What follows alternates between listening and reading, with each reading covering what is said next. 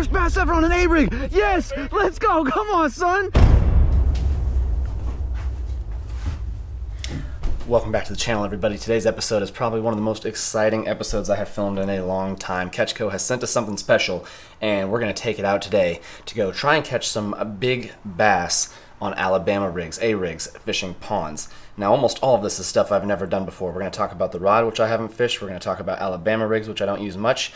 And we want to thank Mystery Tackle Box for sponsoring the whole deal. They're doing a huge sale right now where you can actually get a free $150 Googan Squad Gold Rod if you sign up for a 12-month subscription over at mysterytacklebox.com. Gotta check it out. They send you new baits to your door every single month.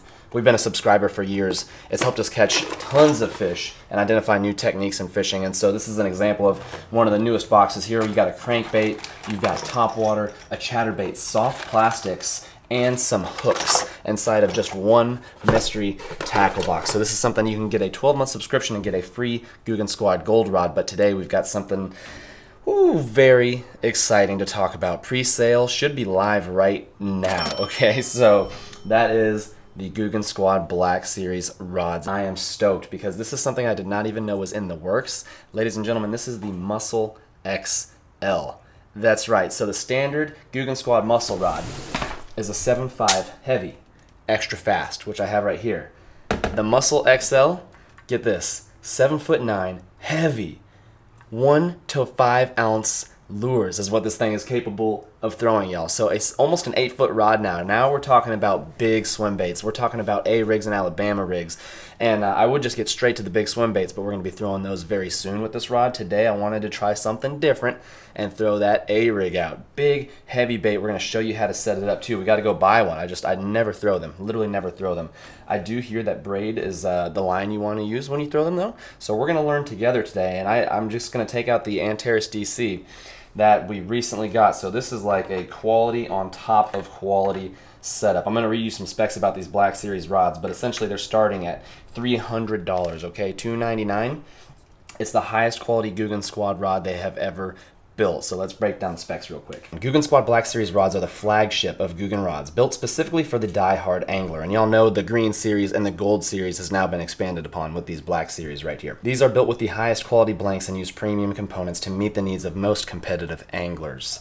These are the strongest, most sensitive, and best balanced rods that we have made yet. We have also added 3 glass composite rods that will provide more consistent hookups when throwing reaction style baits. 11 total Black Series rods will be available, so this is much more than the rods we've been accustomed to. So 7 casting and 4 spinning. Price starting at $299. The blanks are high carbon rod blanks with nanotech resin for stronger, more sensitive, and lighter blanks. The guides, Fuji stainless steel guides with phase light inserts. They almost feel like wax, like the line's just gonna glide through these guides very easily, so the casting is gonna be fantastic. Ultimate castability and durability. So durability is important. I've gone through quite a few cheaper rods, you know, $40, $50, $80, even the $100+ range actually, rods where the inserts pop out and then they kind of like slide around on the line until you end up cutting it off and taking out your insert, and then that can affect your line too, because it's if your inserts fall out, then your line's going to get frayed up and you're not going to be able to catch those fish as well. The handles, custom molded carbon fiber handle with no slip coating for ultimate sensitivity and comfort. And that's something I've noticed is this right here, just really sticky. So when you're holding on to that bad boy, you've got full control and you can really tell the feedback, what's coming from the bottom. Some of them have more of a slick material, almost like a matte finish on other rods, or even like the muscle rod. It's almost a little bit more slick compared to this no slip coating. It's a great feel. I really like it, but we're going to test it out on the water here momentarily. And you probably got one of the best warranties at 3 years for replacement. So if you do end up snapping one of these rods or it's damaged in shipping, get it taken care of. So rods are expected to ship in the month of November. Expected ship dates are determined by which order your pre-order falls within. So if you want to get one of these or you're even on the fence, I would place the pre-order now, because it also says for cancellations, you may cancel the Black Series rod order anytime before it ships by contacting support at shopkarls.com.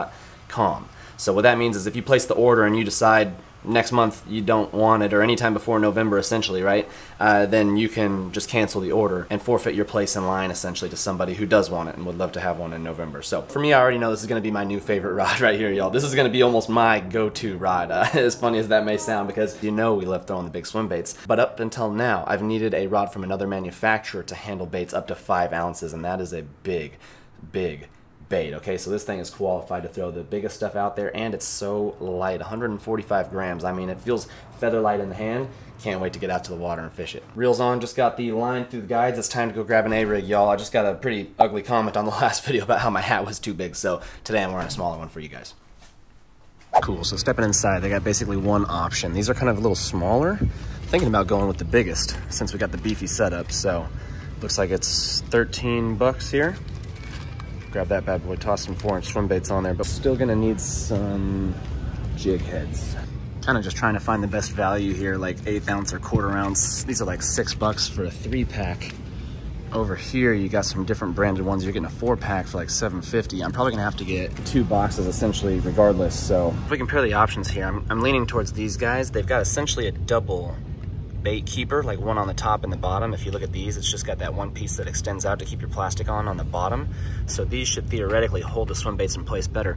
It's just, do I need 1/8 ounce or do I want to go a 1/4 ounce? And y'all probably know better than me, seeing as I don't really fish the umbrellas. So what would you go with? Again, this is the larger size, maybe some 1/4s, some 1/8s. I think I'm just gonna grab the 1/8s and see if it works out, and if not, I guess we're gonna have to make a return trip to the store here in a couple hours. 1/8 ounce jig heads is what we went with. I figured 1/4 ounce would probably be great if I was like fishing off the boat and I needed to get a little deeper, but I'm gonna be fishing off the bank, so ideally I don't want it sinking too quickly as I'm creeping it up shallow, and I assume I'll get a lot of these bites up in the shallows, and so I went with 1/8 ounce. We're gonna see how that plays out. There's gonna be 5 of them total, I believe, on here, and so, you know, you're looking at near an ounce just with the jig heads. Plus you're gonna have the weight of the swim baits, plus you're gonna have the umbrella itself. Probably a 1.5 to 2 ounce bait by the end of it, potentially. So that'll definitely be lightweight for this rod today. Make sure you subscribe if you're looking for some big heavy swim baits, as we're gonna be throwing that very soon on this rod as well. This is all I got. I got one setup, so if I lose it, I guess we gotta go back and buy more. I just don't wanna break the bank. Every one of these is 30 bucks, so you know, you go through a few of them, bam, $100 down the drain. And I gotta try and like pick up Chipotle on the way home or something, y'all. I got money to spend. I can't be going broke over an A-rig. Not even a little breeze out today, man. This is insane. Wonder how long it's gonna take the GoPro to overheat today. Okay. So you don't even have to like bend this one out, I guess. I don't know if you need to bend it out even more, but I think I'm just gonna leave it, to be honest. I had heard even next to like a 90-degree angle, sometimes kind of what you want. Also, that center arm is a little bit longer. You may even put like a bigger swim bait on that one. So we've got some various sizes here. Got some 3/8 inch, that's magic shad color, 3.3 inch, same color, 3.3 inch. We've got some all white 3.3 inchers. I've got a whole case of the 3.3 inch green gizzard shad. So it's a little white on the bottom with the natural green on top. I think that's what I'm gonna roll with actually to start this thing off. Jig heads, extra strong, they say. That's what we need. So if that's right side up, I kind of want that jig head to be right side up if possible. I don't know if there's a way to attach these incorrectly, but we're about to see. So I'm gonna open up this clasp. Oh, okay, they swivel and do a whole 360, so that's gonna be fine because the weight will be on the bottom. So yeah, they swivel. Doesn't really matter the orientation. Just figured that out. Okay, I need to crack into the second case here. Okay, this is gonna be like the biggest Palomar knot loop I've ever tied right here. There we go, this thing is set up. Oh boy, this is gonna be a pain in the butt to fish, isn't it? Interesting. Ooh, feels good with this rod, holy smokes. All we got is swim baits and extra hooks in here. First thing I'm doing is switching the braking system inside of the Antares. So I'm going over to the X setting, which I believe is for like extra heavy lures. You feel the grass? That's not good for me. I got exposed hooks, man.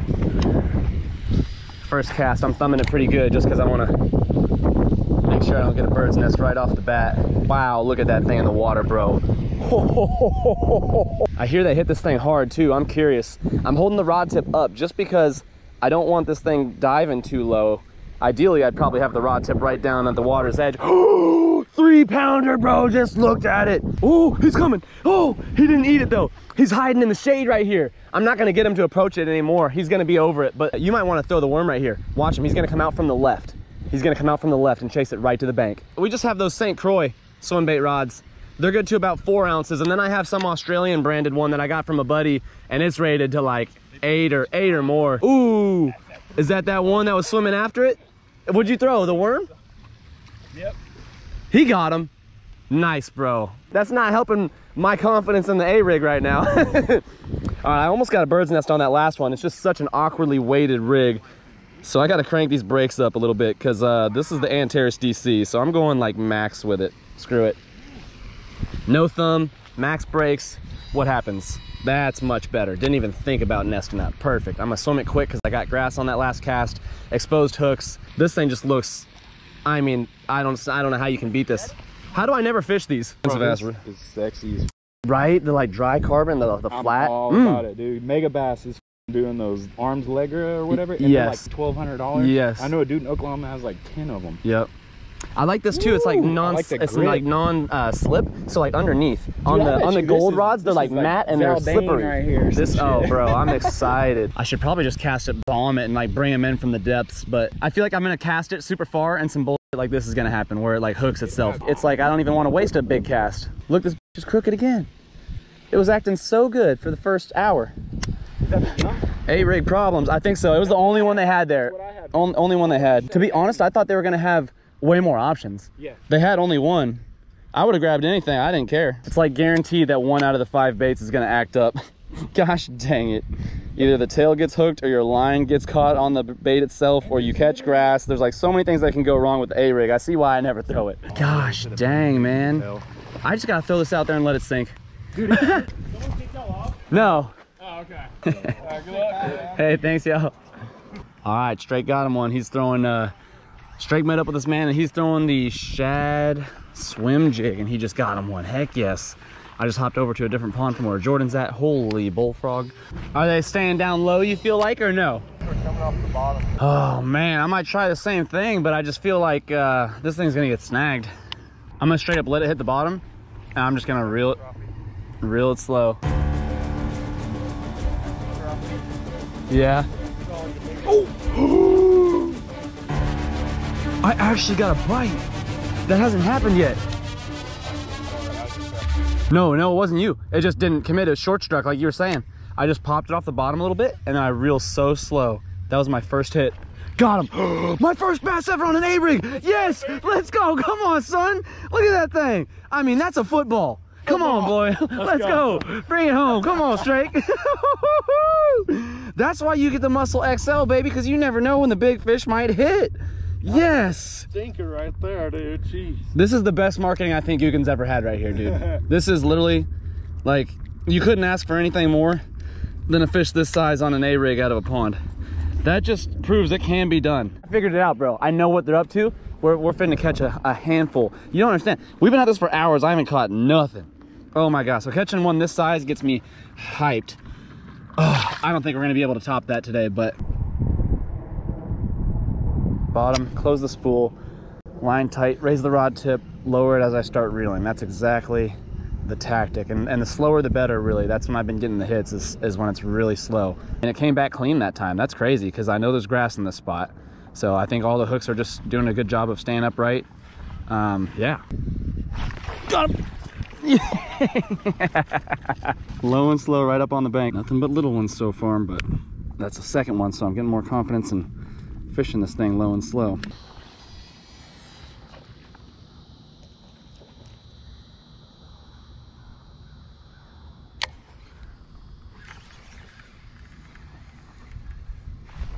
Got him. There we go. That one's got some size, I think. A little bit bigger. That was the first time I dropped it to the floor and just kind of creeped it back slowly since being on this side. So there we go. 5-pounder. I thought that one was like definitely bigger. Oh no, it's not a tree or fish. It's a turtle on the A-rig. Not what I was intending. There you are. Now you can go. Go on, bud. See ya.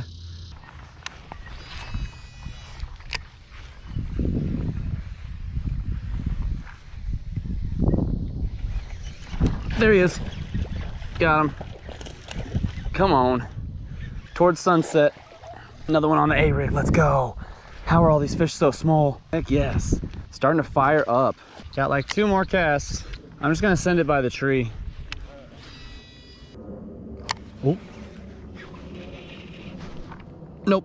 Definitely tree branch. I think we lost the A-rig, y'all. Can you even see? Let me check the GoPro. Oh, no. Well, basically, I cast it out there and there's a tree. I let it fall. I was thinking I was gonna be a genius. I felt a double tap, but it was definitely just this thing like getting worked into the branches. definitely lost the A-rig just now. So, I mean, it is like so snagged.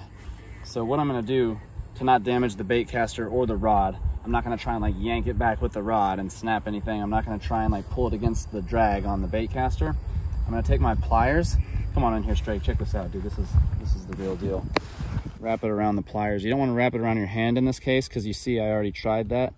And that's just kind of like the first attempt, and you can see I kind of got, like that braid will just dig into your hand and you will not be a happy camper. So now that I've got it wrapped in the pliers, I can just pull back on the pliers, okay? And those are gonna take all the force.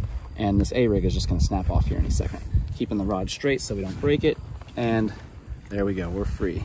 It does feel like I've got a little weight on there, so I might have the A-rig still. I think I've got it, either that or I've got, it would make no sense if I had a branch without the A-rig, so I definitely still have the A-rig. Maybe just one hook is bent out or something. So we're gonna end this evening's sesh with a little tip on how to get your bait back. You can see that jig head was just lodged into the tree, hook bent out, ain't no thing. You know, we got some more in the truck. So we'll catch y'all as we resume this trying to catch a giant on the old A-rig and the new Black Series rod here, maybe tomorrow. Drake, appreciate you behind the camera, bro.